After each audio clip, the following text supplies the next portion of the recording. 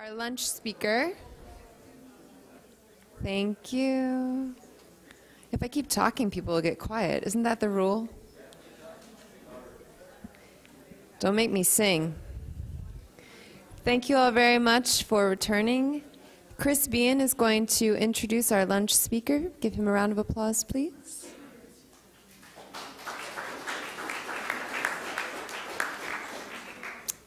Good afternoon. If anybody didn't get enough to eat, please help yourself for more or take some home.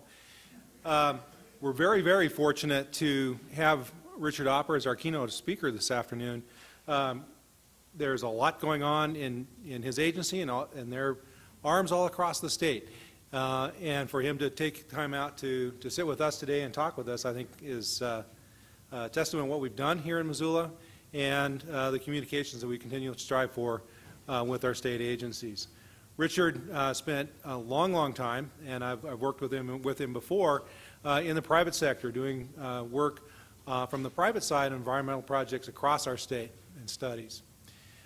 He is currently the director of the Montana Department of Environmental Quality, and he wanted to make sure that he is the author of, as of yet, little-known novel, and would like to make sure that, if at all possible, you can make it more well-known. Richard Opper.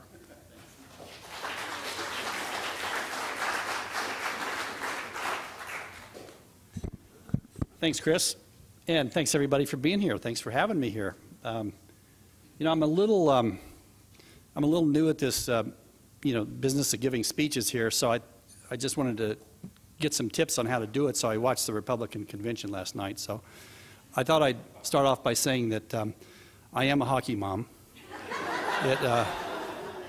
It worked for her too. You know, that's good. Yeah. Where the hell's the teleprompter here? I'm lost. No, it's, anyway, I'm really glad to be here.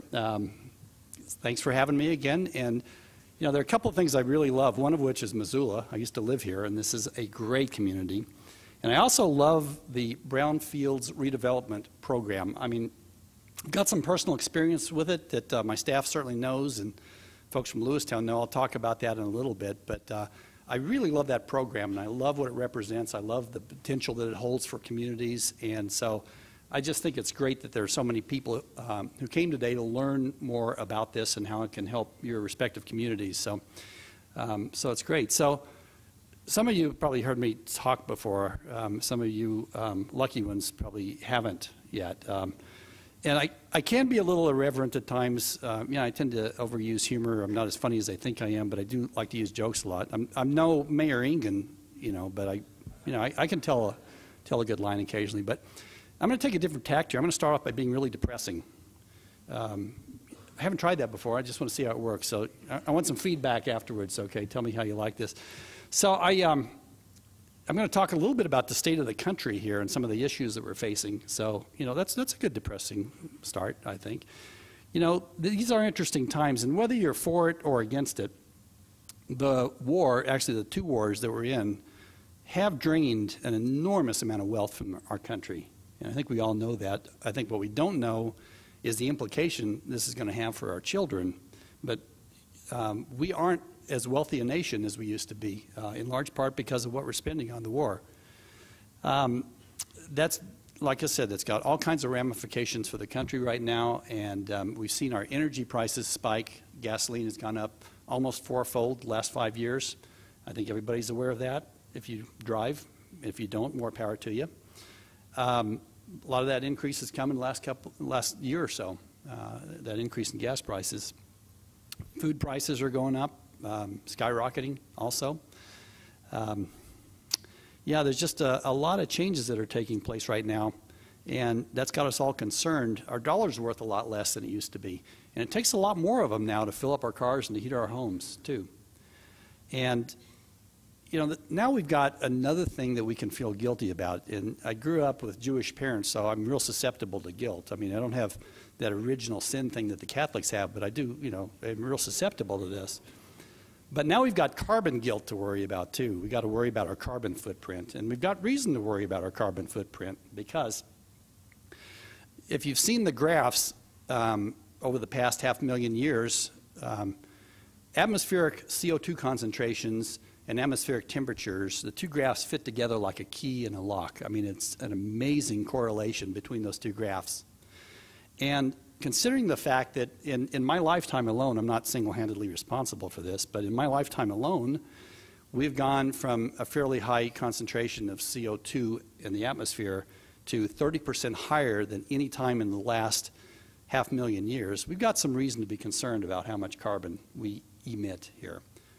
So we all should feel guilty about our carbon footprint and do what we can to reduce that on a personal level, as well as working for policies that will help reduce that. So you should feel guilty about it even if you're not Jewish or Catholic. I really encourage you to join the club here when it comes to carbon. So, you know, the high gas prices that we're facing, you know, they cause a lot of harm to a lot of American families, granted. But some good things are coming out of that, of course. One of them is there are fewer Humvees on the road. You know, that can't be a bad thing for all of us. You know, that's a real relief to those of us who drive smaller things on the road, like motor scooters. That's another story. I'm not going to go into my motor scooter experiences. Ask my staff about it sometime. It's also, I think the high gas prices are finally going to spur American car companies into taking seriously this notion of producing fuel-efficient cars. I hope it's not too late for American car companies. I'd like to see them turn it around, but they've been way behind much of the rest of the world in terms of the innovation they've shown in producing efficient vehicles. So I think that's going to turn around right now. We're already seeing some examples of that, and that's obviously a very good thing. Even Congress has gotten into the act here. I mean, we now have a tighter fuel standard. We've got a fuel standard, fuel efficiency standard that Congress recently passed. It's not a real strong one. Just to give you an idea, what the standard is, it says that in 12 years, American car companies must make cars that get about 15 miles a gallon less than cars were getting 25 years ago. Okay, they have to get like 35 miles a gallon. We were getting 50 miles a gallon in the 80s. I don't know why we can't do that now, but it's a start, you know, a baby step, but it's a start. So, you know, we've seen problems too with our building practices too, the way we build our homes and our businesses. The average home now is more than twice as big as it was when I was a kid. We've all seen that. Bigger homes require more lumber. They require more concrete, building materials in general. They require more energy to heat and power them. And our subdivisions now seem to be getting built farther and farther away from our city centers, which, of course, fosters an even greater dependence on automobiles, which is a bad thing. So, you know, we've got a lot of issues with the way we build our homes, but what we're seeing now is the high heating prices now, high electricity and natural gas prices. That's starting to cause some changes too. You know, those big, poorly insulated homes located far away from where people shop and work, they're not doing all that well on the market right now. The ones that are close to transportation centers, the ones where you can live and walk to work and school, those are holding up much better in terms of their price. So I think the market's starting to shift on homes too, which is also a really good thing. And the other thing we're seeing now is that former blighted areas in hearts of the city that people shied away from because of contamination, developers now are starting to take a second look at these places, thinking this is a good place to work, a good place to live. It's worth the investment of cleaning this place up so people can live and work in the heart of the city. And that's where this wonderful Brownfields program comes into play. And I think it's high time. Now, I think I mentioned before, I've had some experience with Brownfields redevelopment projects. This was long before I had any clue that I would end up working for state government, particularly as director of the Department of Environmental Quality. I don't know how the hell that happened. But I was living in Lewistown at the time, and you'll hear more about this project from Dwayne Ferdinand, I believe, this afternoon, right? You're going to be talking about it? Good. But it was my son, actually, when he was 10 years old, he discovered some PCB toxicity waste dump area in Big Spring Creek in Lewistown, Montana. And I will say, I don't want to brag too much, but that's a hell of a science project for a 5th grader. But he actually did pinpoint some contamination. And so he wrote these letters to a couple of agencies, one of which was EPA and one of which was DEQ, an agency I had no familiarity with at the time, and told them about his findings, and they were immediately responsive. And I'd have to say, our staff, Denise, your crew, you and your crew were so great about responding to this 10-year-old who could barely write his name at the time. So they came out, they confirmed the results, and they did all kinds of work on the area. And a lot of really good things happened, but a lot of that work was dependent upon Brownfields redevelopment funding that went into cleaning this place up. And now this site that had been contaminated has been cleaned up. The creek, which had been straightened 100 years or so ago, has been redesigned and re-engineered, so it's got meander bins in it now. It is a beautiful park now that the city owns that is getting so much use because there's a world-class trail system now throughout Lewistown. It's one of the best trail systems in the state. In fact, it just got a statewide award for having the best trail system. And people are using this. People are coming from all over the state to visit this site, all over the region. People are moving to town, and I dare say that this cleanup project, thanks to the Brownfields redevelopment project funding that we got, has probably done more for Lewistown's economy than any other economic development scheme that's been hatched for that community in the last 30, 40 years. I mean, I couldn't be happier about the results I've seen. So you can see why I'm somewhat enthusiastic about this program, because I do have a personal history with it. But one of the things I've been learning since I became director, I've been learning lots of things. One is that people don't like regulators. God, I should have seen that coming, huh? One of the things I've been learning about this program is that it actually can, and it really should do even more than it did for Lewistown. And the way it can do more is to combine elements of green building principles and sustainable communities to the whole revitalization aspects that allows communities to do. And by blending those two concepts, really good things can come from this program, even better than we've seen already on the ground in this state, in my backyard. So revitalization projects in general, they've got 4 phases. They've got the deconstruction phase, they've got the cleanup or remediation phase, they've got reconstruction, and then finally they have reuse of the site. So you can build green principles into all 4 of these phases. And I think there are lots of opportunities here. And again, we heard from EPA a little bit this morning that EPA is, this program is beginning to give competitive advantage to people who incorporate some of these green principles. When you are in the deconstruction phase, tearing down old properties that were on the site, lots of things you can do. You can make sure that your equipment is fueled by clean, renewable energy, if possible. We've got some sites now, a mining site, that they've converted all the machinery to biodiesel right now. And it's been actually great for the workers there. It's much better for air quality because a lot of the mining is underground. So there's a lot that can be done by how you power your equipment. So that's one thing you can do. As you demolish structures, you can use cleaner fuels for this. You can try to save and reuse as much of the materials that you demolish, hopefully on site, as you can. That's a good thing. When you are in your cleanup phase, the remediation phase, there are a lot of things you can do there too. One of the things we at DEQ try to do is we try to encourage the use of clean, renewable cleanup remediation technologies that use less energy where possible. As long as you can get to the desired outcome, it's much better to choose a technology that uses less energy. I don't have a good Brownfields example of that, but I had to make a decision recently on a reclamation plan for a gold mine in the state. And I ended up choosing a plan. There were some problems with the plan we chose and some criticism of it. It was controversial. But the plan I chose not only provided better water quality, but it actually will use and I estimated something like 220 Olympic-sized swimming pools full of diesel. It would use that much less diesel fuel for the reclamation plan. So you get better water quality, you get much less use of fuel. I think it was a good choice. Now, we got criticized from the environmental community, of all things, for the choice, but such is the nature of my job. I've got a rule here. Some of you heard me say this. I think it's the 63% rule.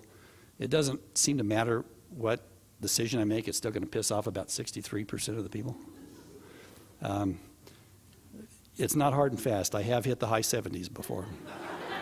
So I talked about the deconstruction phase. I talked about the remediation phase. During reconstruction, we really like to encourage, if there are new buildings built, we really like to encourage the use of recycled materials where possible. We like to see greenscapes being put in these areas that use less water, that use gray water where possible for supporting the landscape. And so there are a lot of things you can do during the reconstruction phase. And of course, during reuse, we have a whole section here at DEQ that helps people figure out how to produce less waste in where they live and where they work. And that's what we'd like to see in these new developments, that they produce less waste, that they use fewer chemicals for their cleaning supplies, that kind of thing. So there are lots of green opportunities all throughout these redevelopment projects, revitalization projects that the Brownfields redevelopment project funding can help with. There's some great examples around the region here of brownfield redevelopment projects that have incorporated green technologies, one of which, I think the best example, is the new EPA headquarters in Region 8. Has anybody been there? Raise your hand if you've been there. Yeah, my staff has. Saw one in the background. It's a marvelous building, isn't it? Yeah, it's made from recycled materials. They saved as much of the old shell as they could. It uses less than 50% of the energy that a conventionally built building would be used. They're experimenting with green roofs where they're growing plants on top to moderate the temperatures. Wonderful use of natural lighting, and it's really a marvelous case example. And it was built on a contaminated site that was cleaned up. So it really is a great example. We've got some really good examples locally, too, of green building sites. They're not necessarily brownfield sites, but I was just visiting one of them today. It was the Missoula Federal Credit Union that they're building now, the new site. Anybody been out there? Raise your hands. A few of you have seen it. Yeah, it's pretty impressive. It's supposed to open no later than January of next year. So they're making good progress. And so it's constructed of, they're using a lot of recycled timbers. They're going to use gray water for landscaping, which is, I think, marvelous. The building's going to produce almost 10% of the energy it uses from solar panels that they're going to install. And even on top of that, the building's going to use about half the energy that a similarly sized building that was constructed normally with conventional construction would use. And powering this building, lighting this building, heating it, cooling it, is going to result in the emission of 200,000 pounds per year less CO2 emissions than a conventional building that size would do. That's how much CO2 you're saving, is 200,000 pounds a year. And another thing that's really intriguing about that building, the Missoula Federal Credit Union, is they're using no Portland cement. And Portland cement is a great building material that is really hard on the earth to produce. I've seen statistics that almost 10% of the energy that's used throughout the world is used to manufacture cement.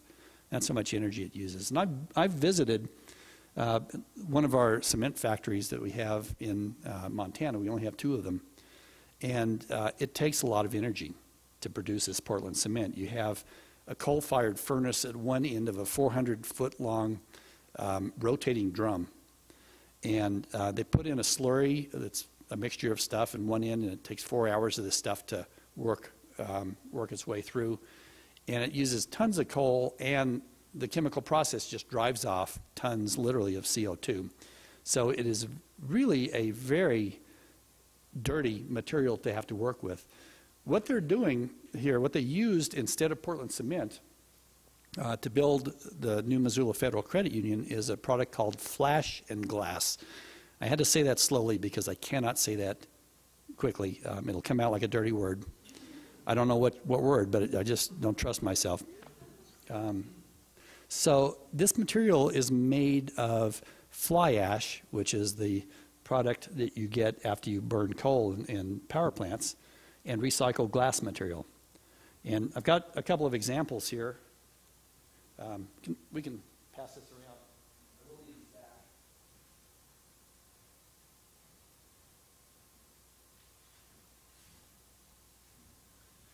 This material it's tougher than concrete. It's more durable. It's a really eco-friendly product too, because all you have to do is mix this material together, the fly ash, the recycled glass, and water. And then it sets up like concrete and lasts as long and is as durable and even harder than concrete. No cooking, no muss, no fuss. I mean, it really is a marvelous product. So they're using 1,000 tons of this material to build the new Federal Credit Union. So I just think it's a great example of green building practices, and I encourage everybody to go see it. I think all you local folks should open up a checking account there, you know, just to encourage them, you know. We want to encourage people to do the right thing.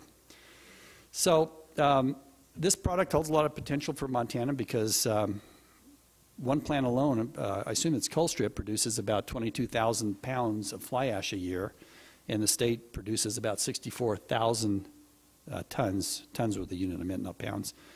We produce about 64,000 tons a year of recycled glass in the state. So we can replace a lot of our use of Portland cement by an eco-friendly product like this.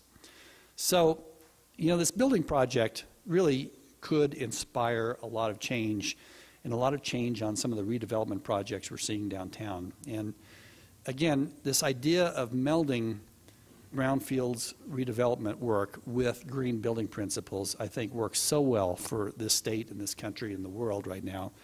And, you know, just imagine if you, for just a minute, just imagine a development in the heart of a city, combination business and residential development that's made from eco-friendly materials like this. The buildings are. There are hiking trails all over. There are places to walk around. You can live and work in the area. You can walk to shopping. You can jog on its trails, bike on its trails. You can walk downtown for a drink at one of the many establishments in Missoula. I've been to most of them, I might add. And you can cook a meal out of locally grown vegetables that you buy in the farmer's market. And, you know, that sounds like a pretty good quality of life here, a great quality of life. And, you know, while you're doing all this, you've reduced your carbon footprint to a fraction of what the average American produces. And so, and you're doing this without any sacrifice to your quality of life. And you almost never need to drive, so you don't have to get in your plug-in hybrid car ever, which is great. You can leave that in the garage. And this is exactly the kind of development that we'd like to see happen at places like the Missoula Sawmill site that I think, is that part of the tour that we're seeing later? Is that right? So, you know, just keep this kind of development in mind when you're seeing that place, because there is so much potential, and it would be a wonderful thing, not only for Missoula, but it would be a great example for the rest of the country and the world. And I'd like to see the world really proud of this country again, because we set a good example of how to do things right here. And this is a great tool to help get us there. So I think that's about all I have for now. So I hope I didn't depress you too much. So thank you. Thanks.